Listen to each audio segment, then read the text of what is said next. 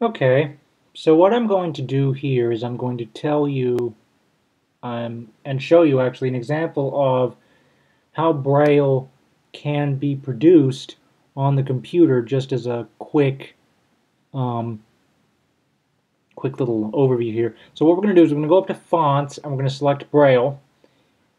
And now if I type the letters ASDF, you can see that we've typed the letters ASDF in Braille. Now you may notice that it's a bit small, so what we're going to do is we're going to bring it up to,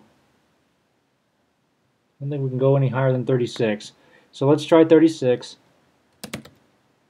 Okay. Now, when it comes to writing Braille,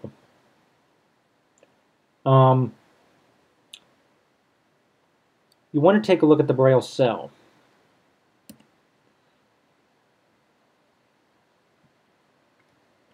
So what we have here, I'm sorry, that is what I wanted.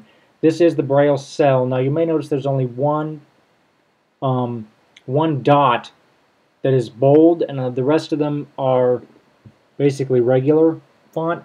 That's because in this case the letter A dot 1 is the only one that is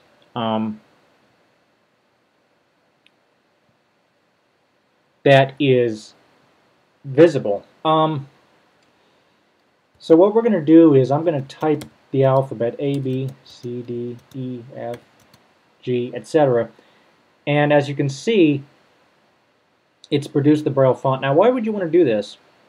Well, as a training tool. This is an example, again, of how computers can help people learn Braille. If you're a parent who is completely sighted and may not be familiar with Braille, what you can do is you can go online and download a font for your computer that is, again, it's just regular Braille.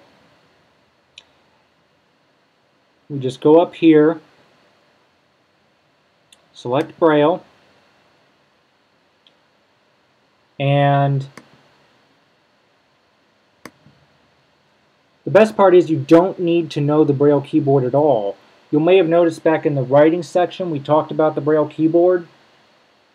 You don't need to know it in order to compose Braille on your computer. So we could just type in something like, hello, how are you? I am fine, thank you. So, and for those of you who are familiar with Braille, I should note that this is primarily typing in ASCII Braille, and for those of you who are not familiar with it, it's basically computer Braille code. So you need not concern yourself with that. But for those of you who are familiar with the Braille code, I thought I'd better explain in case you were wondering if you yourself are a teacher or a trainer. But if you are not familiar with the Braille code, you can download this and it'll work with anything. For instance, if I launch TextEdit here, oops, and we see the Braille font here as well.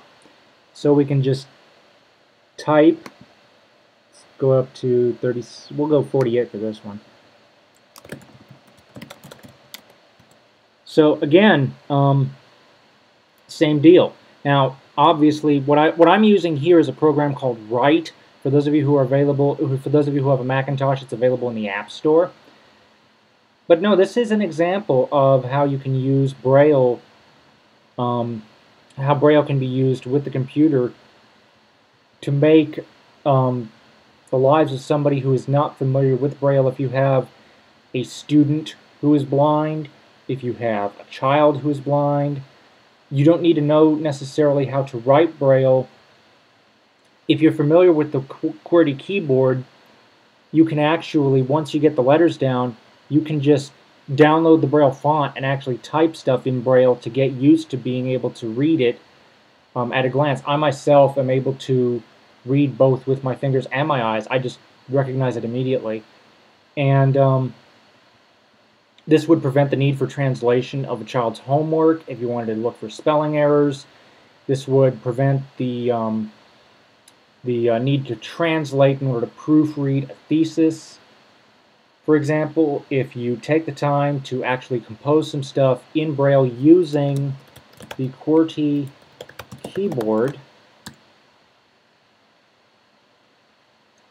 and I didn't need to know the 6-dot code at all. I mean, the 6-dot writing formation at all. This is anybody can download it. Anybody can use it. It's just that simple. You can take a look at the website for more information on how we're going to get into Braille and computers, and I will talk to you later.